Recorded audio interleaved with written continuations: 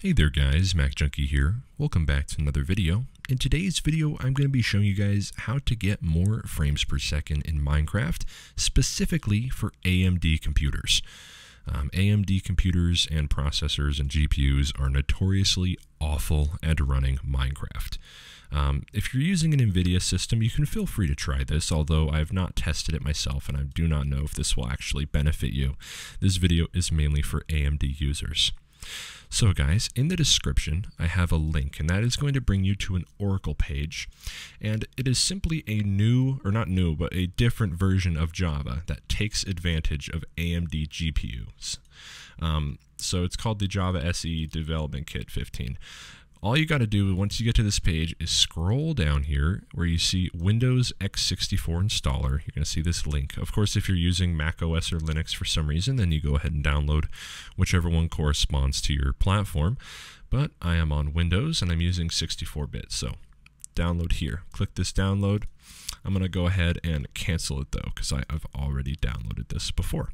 Now, once it is downloaded, all you do is click on it to open it, go through the installation process, and make sure that your Minecraft launcher is closed while you're installing it.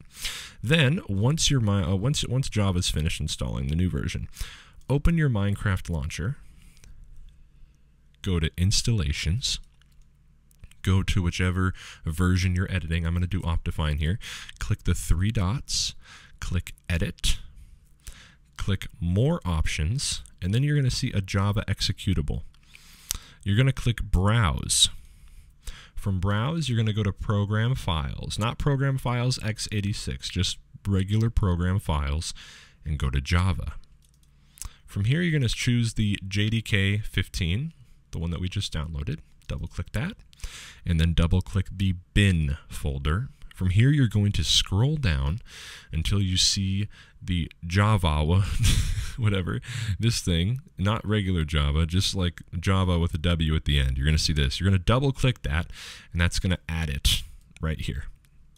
Then you're also going to get some JVM arguments. I recommend changing the XMX2G to XMX4G.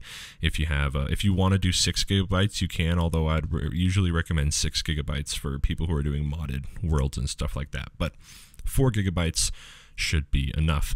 Once you do that, go ahead and click Save.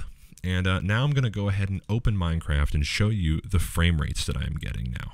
Okay guys, so we are now loaded into Minecraft, and I'm going to go ahead and bring up my performance here. As you can see, I'm getting 240, 256, 297, up over 300 FPS here.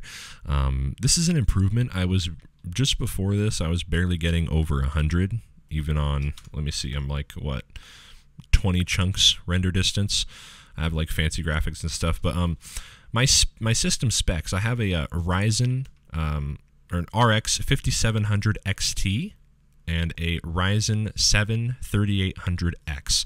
So definitely upper mid-range at this point in 2021. Definitely something that should handle Minecraft no problem. And still, I think I should be getting more performance than this, but this is a huge improvement over what I had before. Definitely taking advantage of my 144 Hz monitor and allowing me to play the game a lot better. Just a lot better overall. Anyways, that was just a really quick video. I hope it helped you guys out. And if it did, go ahead and share it around with your friends who have AMD computers and are suffering subpar Minecraft experiences here. And I'll see you in the next video. Thanks for watching.